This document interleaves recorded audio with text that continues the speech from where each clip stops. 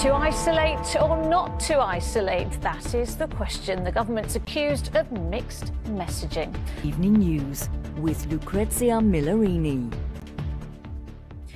Good evening. The government's conflicting advice on who should isolate was branded a complete shambles today. This morning, the business minister said the rules were only voluntary and people should use their own judgment. Downing Street quickly refuted that, insisting it is crucial people isolate when asked to. And the added confusion comes at a vital moment in the pandemic. The latest number of daily deaths is now close to 100, the highest level since March. And the number of new UK infections was over 46,000 and has increased 40% over the past 7 days. Here's our political correspondent Libby Vina on the mixed messages. And in another sign of the scale of disruption the virus is causing, more than 1 million children in England were off school last week for COVID-related reasons, a new record high since they went back in March of that. More migrants arrived on the shores of southern Britain today after making the perilous crossing from France. It follows the record-breaking numbers seen yesterday, with this year seeing an estimated 8,000 people make the journey successfully. It comes as MPs are about to vote on a controversial new law which would make it a criminal offence to arrive in the UK without permission. From Kent, here's our correspondent Dan Rivers. A Premier League footballer has been arrested on suspicion of child sex offences. The player, who has not been identified, was questioned by Greater Manchester police officers on Friday. Stacey Foster is outside. It has been the hottest day of the year so far, with temperatures reaching 32.2 Celsius in Heathrow. That is 90 degrees Fahrenheit.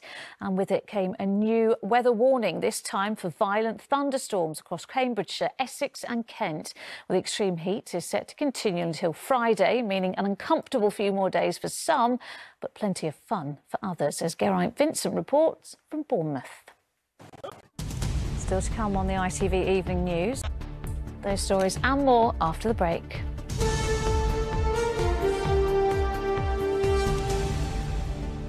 Welcome back. Now, you know what they say, you wait a lifetime for a billionaire to jet into space, and suddenly two come along at once. Amazon founder Jeff Bezos today followed in the wake of Sir Richard Branson by blasting off in his rocket ship, New Shepard. On board with him were his brother and the oldest and youngest people ever to go into space. While correspondent Rachel Younger reports on their pioneering journey.